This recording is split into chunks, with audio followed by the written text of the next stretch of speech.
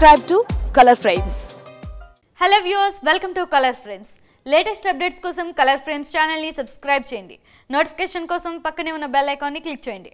భారత జట్టు మాజీ captain wicket keeper Mahindra Singh Dhoni ఈ ఏడాది జరిగే ఐపీఎల్లో మంచి ప్రదర్శన నమోదు చేయకపోతే అంతర్జాతీయ క్రికెట్ నుంచి స్వయంగా తప్పుకునే అవకాశాలున్నాయని టీమిండియా ప్రధాన కోచ్ రవిశాస్త్రి తెలిపాడు.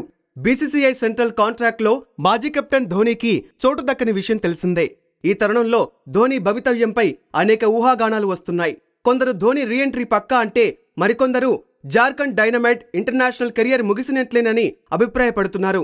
ఇలాంటి నేపథ్యంలో ఎంఎస్ ధోని భవితవ్యంపై రవిశాస్త్రి మరోసారి స్పందించాడు. న్యూజిలాండ్తో తొలి టీ20 విజయానంతరం రవిశాస్త్రి మాట్లాడుతూ ధోని భవితవ్యం ఐపీఎల్తో తేలనుందని పేర్కొన్నాడు. రానున్న ఐపీఎల్ ధోనికి ఎంత కీలకమో సెలెక్టర్లు, కెప్టెన్తో పాటు ప్రతి ఒక్కరికి తెలుసు.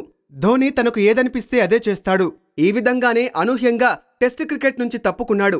కాగా ఐపీఎల్కు సంబంధించి ధోని ప్రాక్టీస్ మొదలుపెట్టాడో లేదో నాకైతే తెలియదు. కానీ ఐపీఎల్లో మాత్రం ఖచ్చితంగా ఆడతాడు. ఐపీఎల్లో ఆడే ఆటతోనే అతని భవితవ్యం ముడిపడి ఉంది. ఒకవేళ ఐపీఎల్లో తన ఆటతో మెప్పించలేకపోతే ధోనీనే నిర్మోహమాటంగా తప్పుకుంటాడని రవిశాస్త్రి పేర్కొన్నాడు. ఇక 2019 వన్డే వరల్డ్ కప్ సెమీస్ ఓటమి అనంతరం ధోని ఆటకు దూరమైన విషయం తెలిసిందే. కొన్నాళ్లు ఆర్మీతో గడిపినా అనంతరం తన భవితవ్యంపై స్పష్టతనివ్వకుండా అతడు మౌనంగానే ఉన్నాడు. పైగా జనవరి వరకు క్రికెట్కు సంబంధించిన ప్రశ్నలు అడగవద్దని సూచించాడు. ఆటకు దూరమవటంతోనే బీసీసీఐ సెంట్రల్ కాంట్రాక్ట్ల నుంచి తొలగించింది. అయితే ఇటీవల జార్ఖండ్ టీంతో కలిసి ధోని ప్రాక్టీస్లో పాల్గొన్నాడు. ఈ వార్తల్ని జార్ఖండ్ టీం పెద్దలు కూడా ధృవీకరించారు. ఐపీఎల్ కోసమే ధోని ప్రాక్టీస్ మొదలుపెట్టినట్లు తెలిపారు.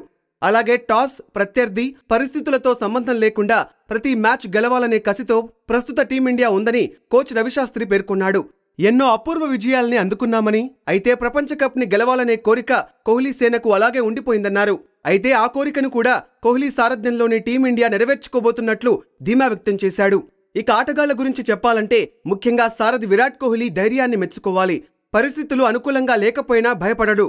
ఆట పట్ల నిబద్ధత, ఇష్టం గల క్రికెటర్. ప్రతి మ్యాచ్ గెలవాలనే తపన ఉంటుంది. ఆటగాళ్లు తరచూ గాయాల పాలవడం కలవరానికి గురిచేస్తోంది. శిఖర్ ధావన్ లాంటి సీనియర్ ఆటగాడు, మ్యాచ్ విన్నర్ పదే పదే గాయపడ్డం బాధాకరం.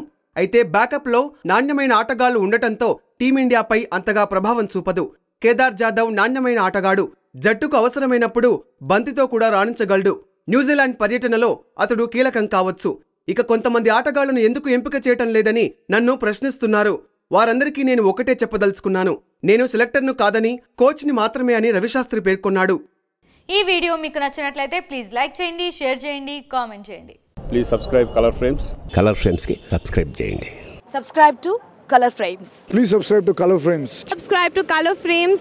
కలర్ ఫ్రేమ్స్ కి సబ్స్క్రైబ్ చేయండి. Please subscribe Color Frames. Please subscribe to Color Frames.